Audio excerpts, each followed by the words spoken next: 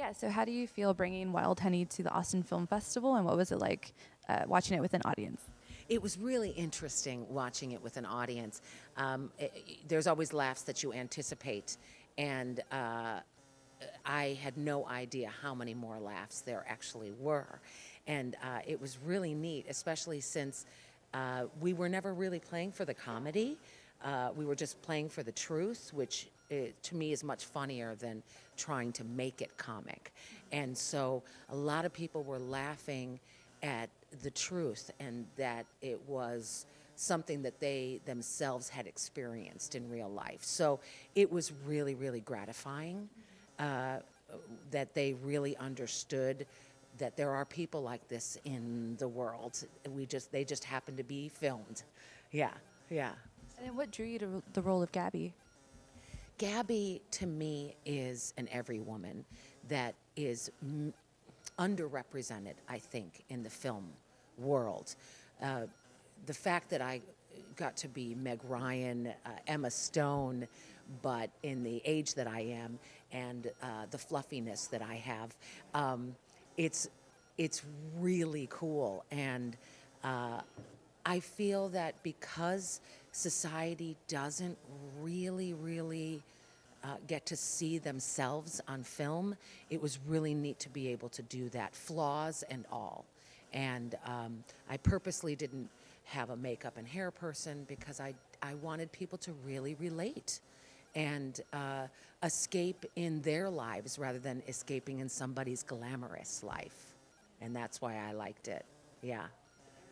Yes, an everyday woman, which is so great. I feel that I represent most American women and that they don't get to see themselves having a great time on film. And it just makes me happy that I think last night I really got the confirmation that my instincts were right, that they wanted to see themselves. So that was neat.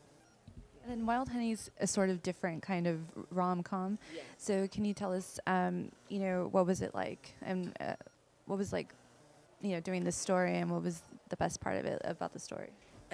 What I believe is the best part of this story is the fact that a woman that is going on 50 can actually have a romance with some dreamy men.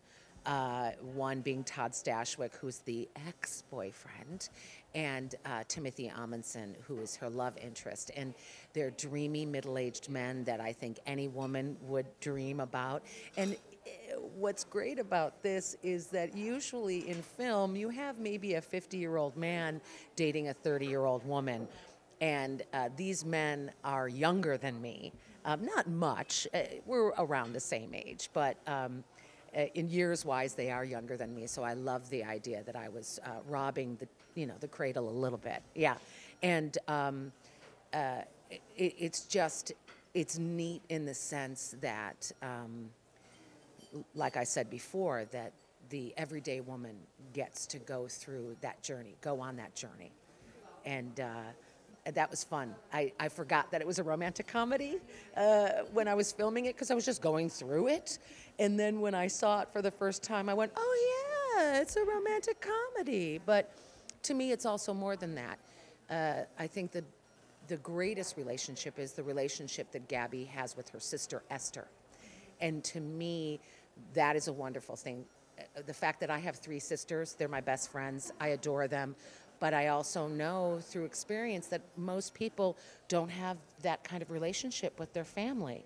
And the fact that I could have that relationship with my sister, and that, in a sense, was the love story also, was to me very gratifying.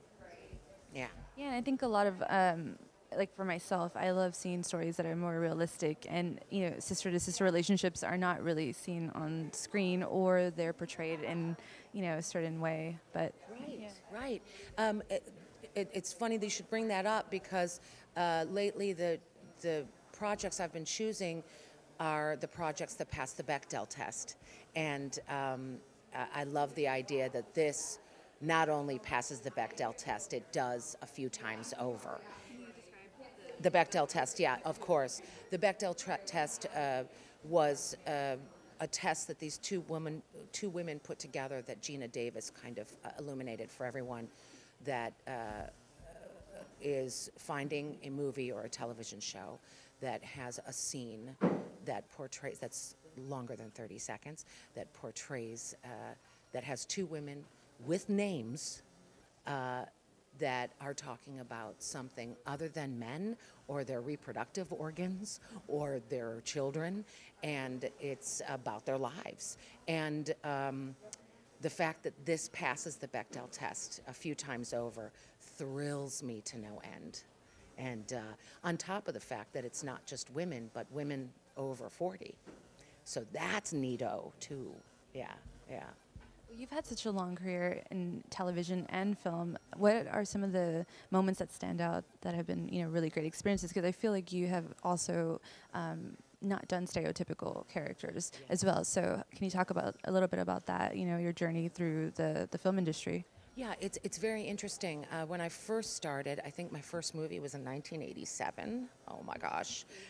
Yeah, nice. I love it. I'm old. Anyway, no, it's great.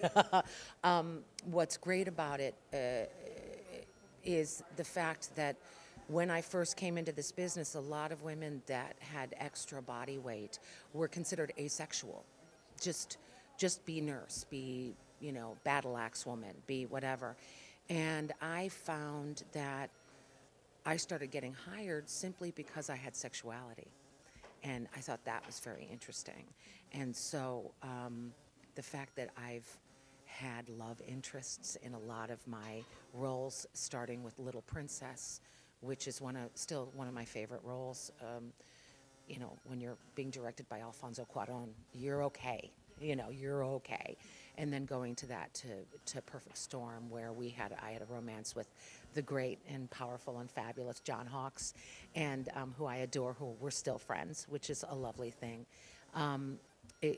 It's those two films, along with more recently working with Louis C.K. and being his sister was a lot of fun too. And I feel really fortunate to have had the career that I have without compromising my personal principles, ethics, morals. And I try as hard as I can not to perpetuate bad self-body image in women.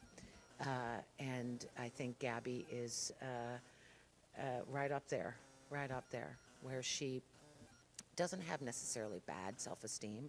She just or low self-esteem. She has low self-awareness in a way, which I think most people walk around the world not being that self-aware either. So it's wonderful to play that part. And I think she's just adding to the bag of women that don't perpetuate bad self-body image. Yeah. Yeah, then are you excited to watch any other films here at Austin Film Festival? I wish I could have the time to do so.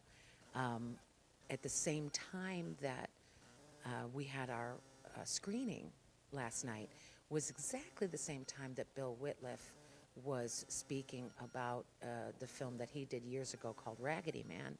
And Bill Whitliff gave me one of my first jobs, a Western called Ned Blessing. And I love that man like you wouldn't believe.